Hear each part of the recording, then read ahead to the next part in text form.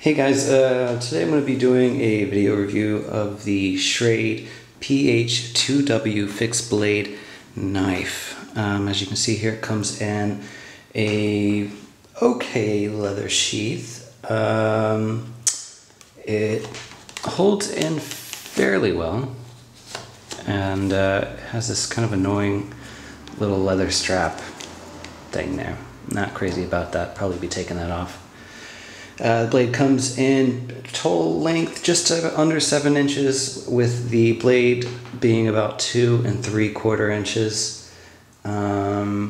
This one I received, unfortunately, does have a crack in the handle, so I will be sending it back. But it does have a really nice burlwood handle, stainless steel blade, and brass pins. What else can I say? The knife itself came razor sharp. I really just honed it a little bit, but I mean, I was shaving hairs with this right out of the box, so can't complain about that. Let's see here, we'll put this in.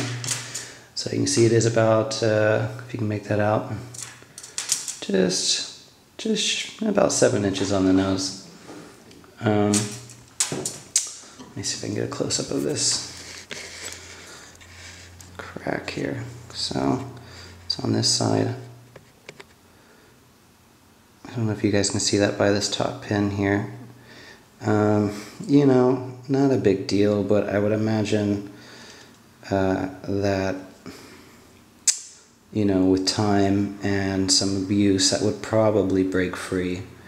So I did go ahead and order a replacement, and I will be sending this model back to Amazon. I think I paid about $24 for it, so not an expensive knife, but really nice handle.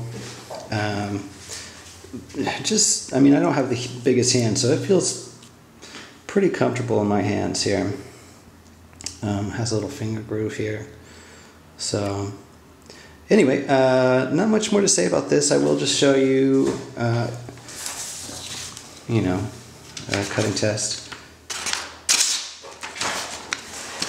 Sorry, shooting this on a DSLR, but let's see here.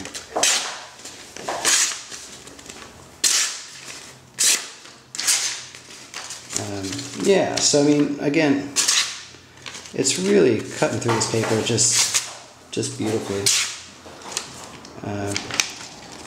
So really no sharpening needed.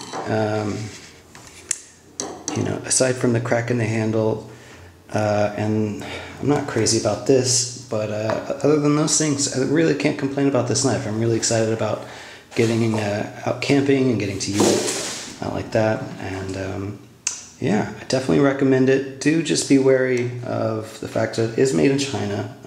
Not that that's a big deal for me, but you know, you definitely want to pay attention to the fit and finish when you get yours. So anyway, yeah, I hope you enjoyed this video. Let me know if I can answer any other questions for you. All right, bye-bye.